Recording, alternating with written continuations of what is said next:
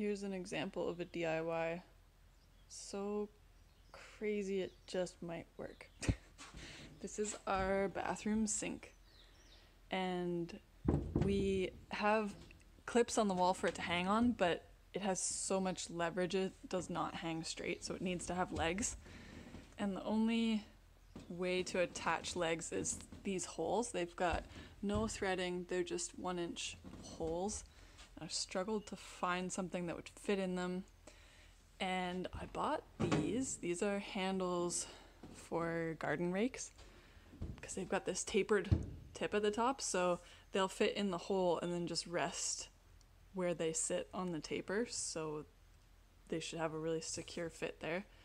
And then I chiseled the bottom and fit in a 3/4 inch plug, so that's just a regular threaded 3/4 inch plug fitting, and then put a threaded flange on it for a foot. And we will just see if that works. I hope it does.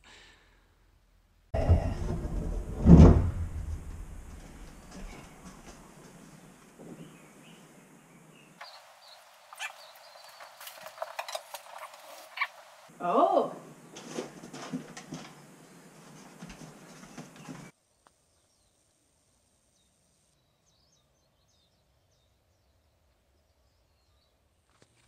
We're getting this far in the book, which must mean we're getting close to being done. No new book. We just unwrapped the first piece of countertop that we'll install. It looks good. It came with this piece of paper that says that we have to seal it within 48 hours of taking the shrimp wrap off. So the clock is now ticking for us to cut a hole in it for the stove and fit it and seal it. So we'll get to it. Cutting out our countertop where our stove is gonna go.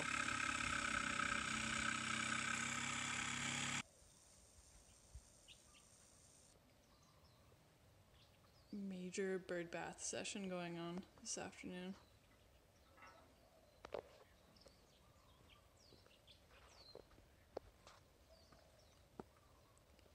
Waiting for the polyurethane to set up on this countertop. And we're installing some lights. Deacon's got some sconces going. We got this crazy light in the kitchen.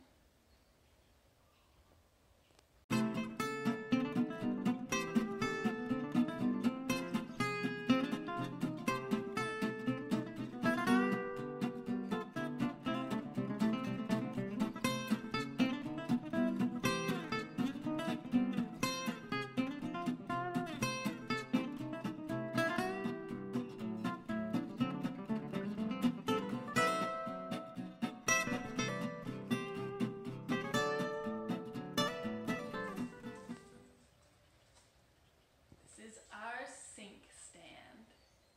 We'd originally planned to make the counter a total wraparound counter, but the butcher block only comes in these standard sizes, and the size for the bump out is like 4 inches too short, so we just decided to put the sink on a stand instead. And it actually turned out pretty cool. The metal I think looks really good with the green and with the wood. Just made of pallet wood on the legs and then scrap steel track from building our lanai.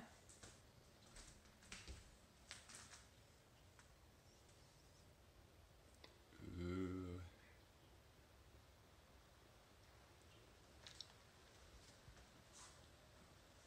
What do you think? Leave a comment below. I love it. So many dishes.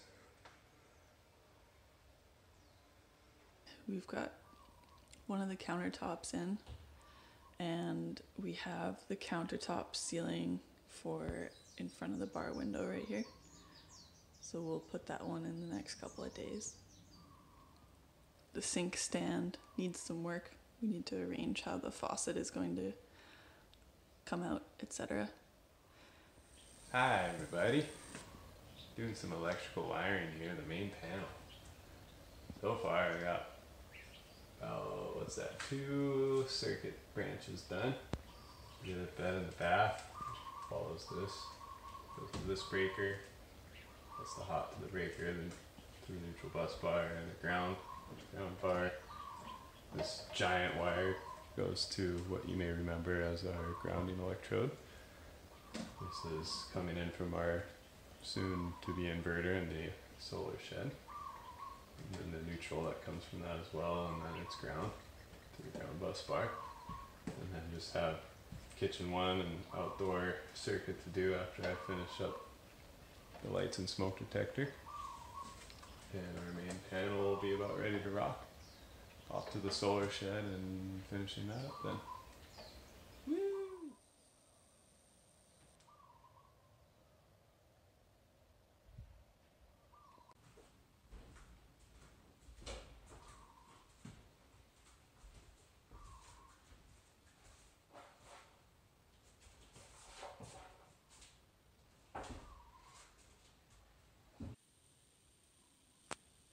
These are the finished countertops. That's the bar top window, and we'll make a separate smaller countertop that just goes along the outside and covers the rough opening. And this is the counter for the stove. And we used this piece that came out of the middle of this countertop to make this tiny countertop, which worked out just beautifully so that we could take this standard size. We didn't have to cut this countertop at all, and it perfectly spans this opening for the bar.